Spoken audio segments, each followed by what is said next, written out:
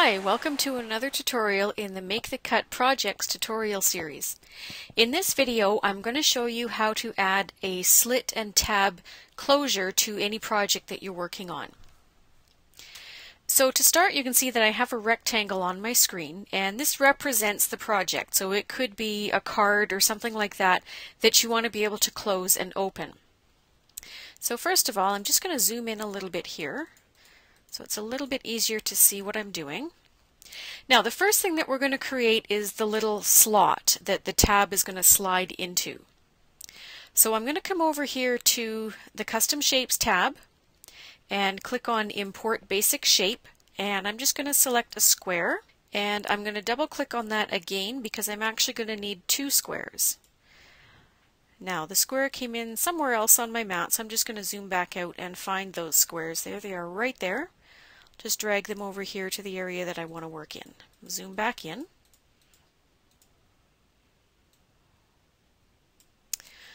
Okay, now I'm going to grab the first square and I'm going to line it up where I want the slit to be. So I want to make sure that it's centered evenly on my project. Now you can see if I just scroll over here, I actually have my rectangle sitting right on the middle line on my mat. So I'm going to do the same thing with this little square. I'm just going to make sure it's right on the middle line there. You can see that thick line, and that will ensure that it's evenly spaced from top to bottom. Next, I need to position the left edge of the square approximately where I want the slit to appear. So you want it to be in probably about 1/4 of an inch from the edge of your project. That's a good rule of thumb to work from, and of course you can adjust that if you need to. And then the next thing that I want to do is adjust the height of the slit. Now right now this is 1 inch, and I'm going to make it a little bit smaller, so I'm just going to click to get my resizing arrows, and I'm going to squeeze it up a little bit, make sure it's still centered on the middle of my project, and that length right there looks about good. Now I'm going to come and grab this other square, and what I'm going to do with this is move it over. Now you can see as I slide it over top of my original square that I'm ending up with this little area here, and that's going to form the slit. So I want this little spot to be the width that my slit is going to be in the end. So I'm just going to use my arrow keys to nudge this over because I want it to be fairly narrow. Something like that looks good. You can see there's just a little narrow sliver showing there. The next thing I need to do is do a Boolean join on these two squares so that all that's left is this little sliver. So I'm just going to click and drag so that that blue bounding box surrounds both of my squares. Now you can see that they're both selected because they're both outlined in blue. And I'm going to come down here and select Boolean join. Click on that. Now you can see that with the first option, A minus B difference, what happened was the wrong area got deleted. But I've got a drop down list here, and I can select all these different types of joins. So I'm going to select B minus A difference, and now you can see that I've got that little sliver left, and that's what I want. So I'm going to click on my mat to accept that. And now what I'm going to do is, making sure that that little slit is selected, I'm going to hold down Shift and select my project, which in this case is the rectangle, so that they're both selected. And then I'm going to come down here to join, click once on that, and now you can see that that little sliver has actually been cut into my project.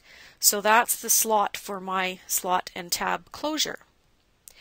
Now I'm going to come down to the other end, and this is where I'm going to add the tab. So I'm going to come back over here to Import Basic Shape, and for something like a card where you want to be able to open and close it easily, I like using an oval. So I'm going to grab that, close that, and there you can see my oval has appeared. Now I'm just going to rotate it so that it's horizontal rather than vertical. So I'm going to hold down the Control key on my keyboard. I've got these curved arrows at the corner, and I'm just going to rotate it around, and by holding down the Control key it constrains my rotation to 15 degrees at a time, so that way I know that I can get a precise 90-degree rotation. Now, I need to make sure that this is actually going to fit into the little slot that I created. So I'm just going to zoom back out here a little bit, and I'm going to grab this oval and just slide it down to the other end of the mat for sizing. Now you can see that that oval is actually a pretty good size right there. I'm going to zoom in again. So what you want is something that's just a little bit smaller than the slit so that it will slide in and out nicely. So that's good right there. So now I'm going to move this back down to the other end of my mat.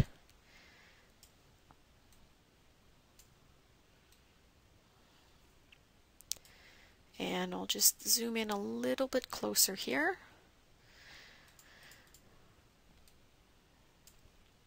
Now again, I want to make sure that it's lined up vertically on the project, so I'm going to make sure that it's right on the line there.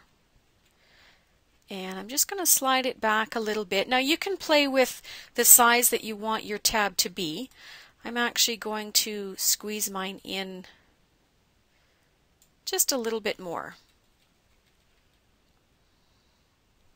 Now, of course, you need to make sure you've got enough overhang so that it will keep your project closed when you want it to stay closed. So that looks good right about there.